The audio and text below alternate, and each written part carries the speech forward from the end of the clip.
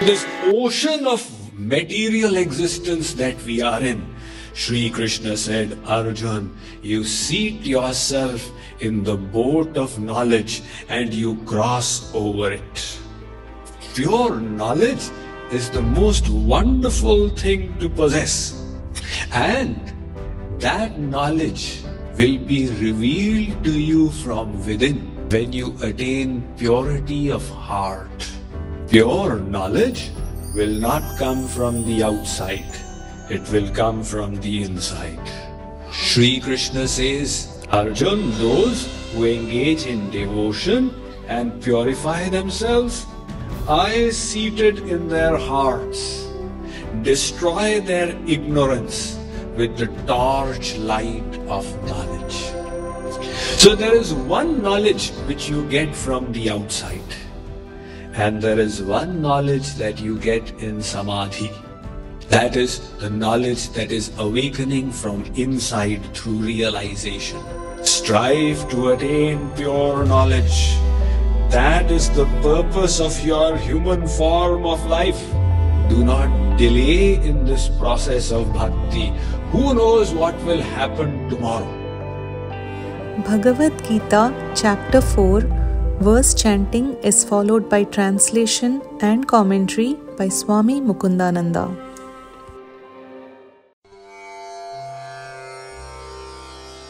Nahi jnanena sadrisham pavitramiha vidyate tatsvayam yogasansiddhah kalenatmani vindati.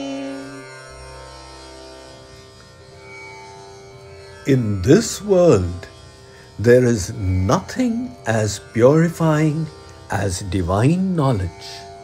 One who has attained purity of mind through prolonged practice of yoga receives such knowledge within the heart in due course of time. In this chapter, we saw how Sri Krishna established Arjun's faith in the knowledge he is giving by revealing to him that this is an eternal science which he had previously instructed to the sun god as well. He further inspired Arjun to have faith in the names, forms, virtues, pastimes of God by keeping divine sentiments, thereby getting a basis to do bhakti or devotion. Then he went on to explain the process of yajna and said there are various kinds of yajnas or sacrifices that people engage in. The perfection of yajna is to do it as a sacrifice to God. This yajna leads to purification and enlightenment. So the yajnas that are done are best done in knowledge. In order to get knowledge, Sri Krishna asked Arjun to approach a guru. In this case, Sri Krishna himself is the guru of Arjun, so Arjun's problem is solved. We may say, if the problem gets solved like this, can we also solve our problem? We also make Sri Krishna as our guru? That's not possible for us. Arjun was in the avatar kal. God was in front of him, so he was able to accept him as a guru. Now, if this is not avatar kal, you need a saint through whom you can receive this knowledge. Because when we go ahead on this path, a lot of doubts will arise. How will we resolve these doubts? Somebody says, I have made Hanuman as my guru. But how will you resolve your questions when they come? You need somebody who is in front, who can resolve our doubts. Otherwise, there was one guru 5,000 years ago and everybody after that keeps accepting that person as the guru. There is no need of any more gurus. So we need a live teacher who can explain these truths to us. Further, Shree Krishna says, when you receive that knowledge, then by virtue of that knowledge, you will cut aside all sins. You will become free from sins. You will get beyond all miseries, and seated on the boat of this knowledge, you will be able to cross over this vast ocean of life and death. This material world is like an ocean. At each step there are dangers and uncertainties. Nobody knows what will happen at the next moment. Japan was sitting pretty as a wealthy, secure nation. They didn't know that a tsunami of 9.2 scale is going to hit all of a sudden and disturb the country totally. Many years ago, there was a very senior doctor, a junior doctor who came to me in Bhubaneswar, Odisha. He and his wife were full of pride. He said, Swamiji, I am one of the 4 doctors in the country selected for this, and I got the President's Award, and he was going on. Then he and his wife were saying that, why is it that our colleagues, they do not like us, and why is it that we do not get credited for what we are doing? In other words, they wanted even more recognition. And they were coming to me, please give us some mantra so that we can go further ahead in life. The whole planning was, now he's one of the 4 in the country according to him, but still the ego, the material ambitions are not satisfied. And he is going to Babas to get mantras. 1 year later, I got a call on my phone. What happened? Oh, he's had a terrible accident. There's been a head injury and he's become like a child. You please come and meet him in the hospital. So I went. The poor fellow he was like almost lost his head. He was seeming like a real child. He was crying. Swamiji, his wife was crying. One moment here, the other moment there. That is the nature of this world. Anything can happen to anyone at any time. Nobody thinks, I am going to get cancer.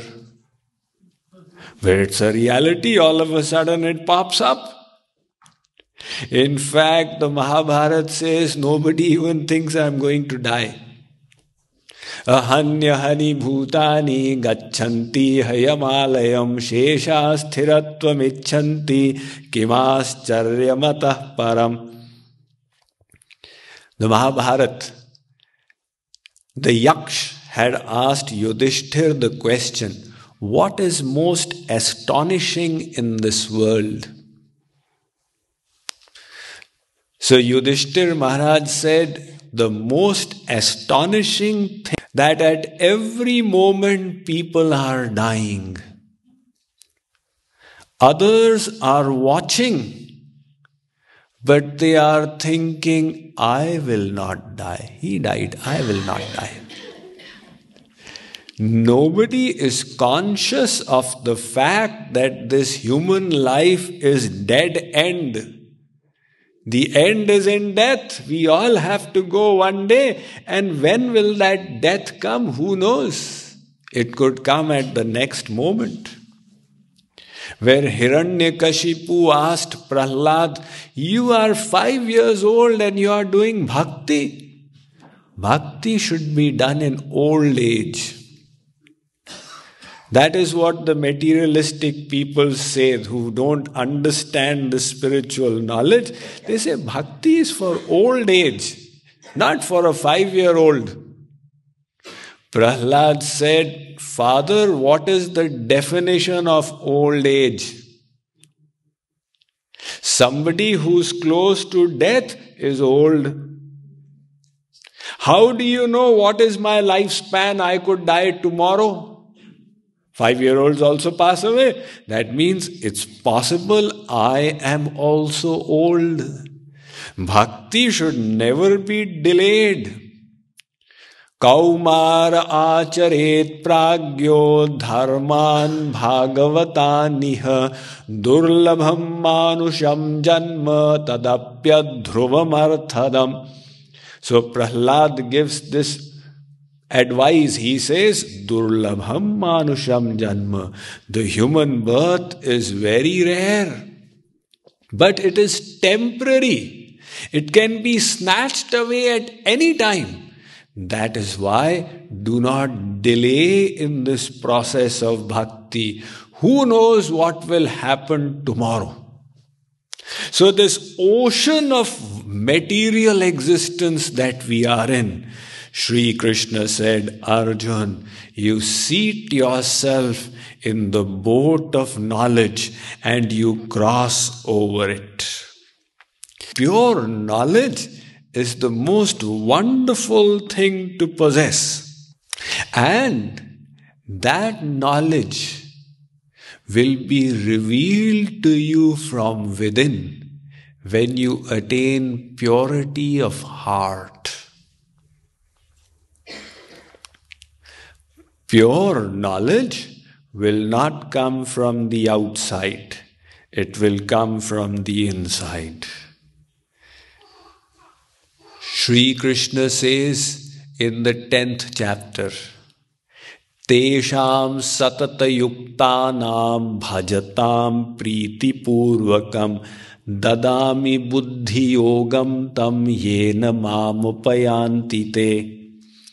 Arjun, those who engage in devotion and purify themselves, I seated in their hearts, destroy their ignorance with the torch light of knowledge.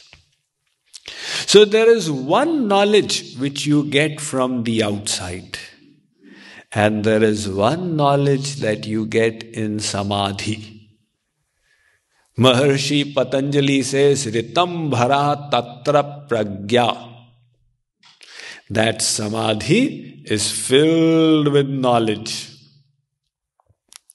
That is the knowledge that is awakening from inside through realization. Why? Because the soul is by nature chit.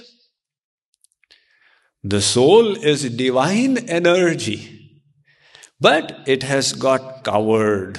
So when the covering is removed, automatically the knowledge of the soul shines forth. So Shree Krishna says that pure knowledge will come from within, and it is the purest of things. Strive to attain it. Strive to attain pure knowledge.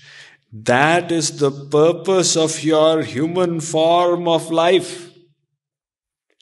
Vasisht had instructed Ram in the Yoga Vasisht, Varam Sharava Hastasya Chandalagar Vithishu Bhikshartha Matanam Rama Namaurkhya Hata Jivitam. He said, Ram, if to get knowledge You need to do bhiksha. You need to beg in the street. It is worthwhile rather than leading your life in ignorance. So that is your primary duty in this human form, to try and get that knowledge. That knowledge, Shakti, has been given to us humans. The power of knowledge. Not to the animals haven't got it to this extent. So this human form has got this speciality of knowledge. And the purpose of the human form is to exercise that power and receive the divine knowledge. Many times people say, you know, Swamiji, I have got stuck in my search for knowledge. What happened? I made a Guruji when I was 11 years old. One Babaji came to the house, my mother gave him 11 rupees dakshina, he said a mantra in my ear and he went off. I don't know where he's gone and he doesn't know where I've gone. But now I've got this Guru and you cannot, now I'm stuck with him. I cannot change my Guru. So Guru cannot be changed, so I'm stuck. Now how will I get knowledge? Remember, the important thing is to get knowledge, not to get stuck with the Guru. If your work is not done from there, you go ahead and find another Guru. In your past life, you had another Guru. In the past life, you had another Guru. If you go to one doctor and you're not cured, you go to the next doctor. You're not cured, you go to the third doctor, because you have to cure yourself. You don't say, you know, now I've got this doctor, whether I live or I die, what to do?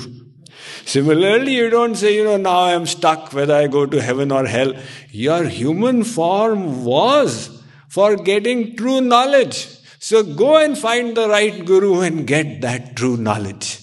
The Guru will give you the theoretical knowledge, you will do it practically, and you will get the enlightenment from within, which Shree Krishna is talking about.